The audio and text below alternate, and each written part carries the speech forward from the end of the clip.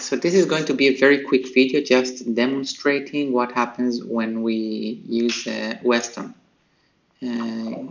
So this is going to be our compositor, and it can use Wayland. And these are the installation instructions. UDEV is important if you want to use systemd, and if we want everything to be set up for us very well, like dbus and other things.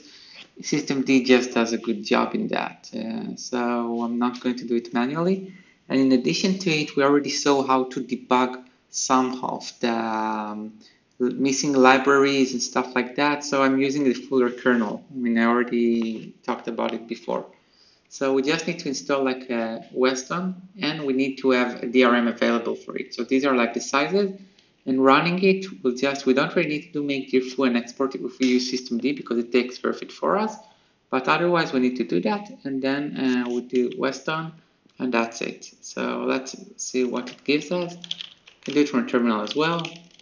And if I go and here go like Weston, then I get my display manager. And this is wonderful, and this is great. And I can go into user.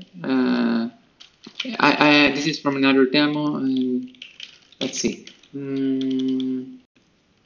Lib x this Qt6 examples. I installed connectivity examples. So we'll go to low energy scanner, and we can go and run it, and there we have like a UI, okay? Which we have because I installed quite a few packages. So the packages that I installed, here we can see that there is no like automatic mod setting here, right? So this is one of the reasons why you don't want to just use it directly. If I like closed it, and let's see this again, let's say like kill Weston, maximize the screen, and rerun Weston, then look at this, it will look like completely different, okay?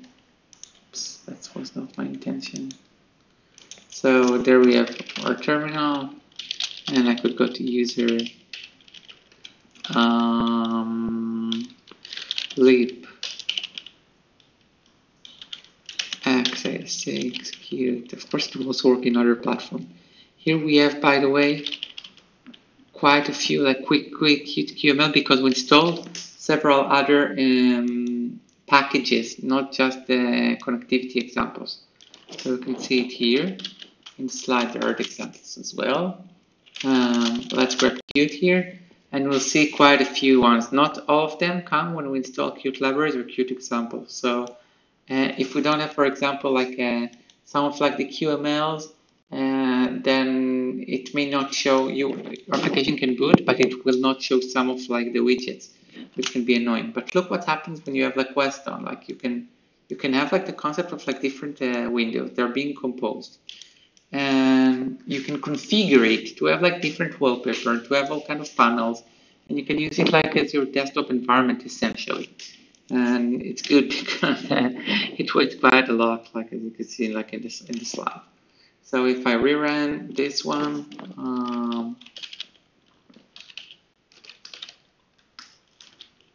then we'll see the, let's say, low energy scanner. I run it, and you'll see like a nice UI here. Okay.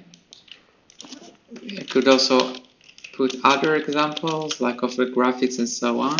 Maybe I've done it in another video. Here I will not do it. I'm still keeping like the root file system minimal.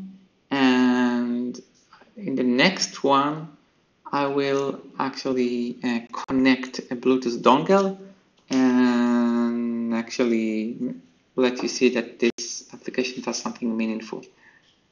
But my intention is to do it like in the meetup itself.